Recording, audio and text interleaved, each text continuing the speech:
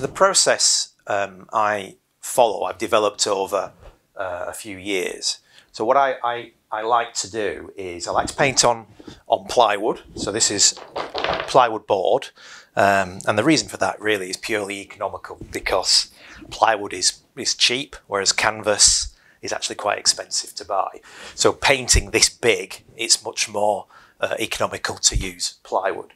So I'll take the plywood and then I use a fairly rough kind of putty, a bit like polyfiller, and I put that all over the board, and it creates a nice kind of rough textured finish on the board. And then I will apply a wash. So you can see this grey here is it's what's called Payne's grey, which is a type of grey, just an acrylic wash. And what that gives me is a surface where I can paint. I can see, for example, where I'm painting white.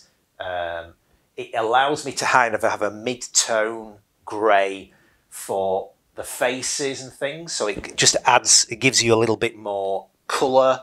It gives you a little bit more interest into the face. It allows me to kind of miss out colours in some ways and just use the background. So on this t-shirt here, the white is white, but the grey is actually the background. And it just gives it a little bit more of interest.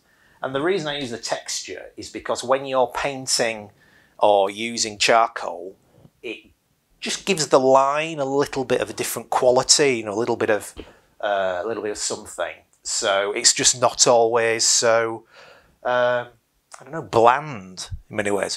What I like to try and get is when you look into the picture, you know, there's always something interesting.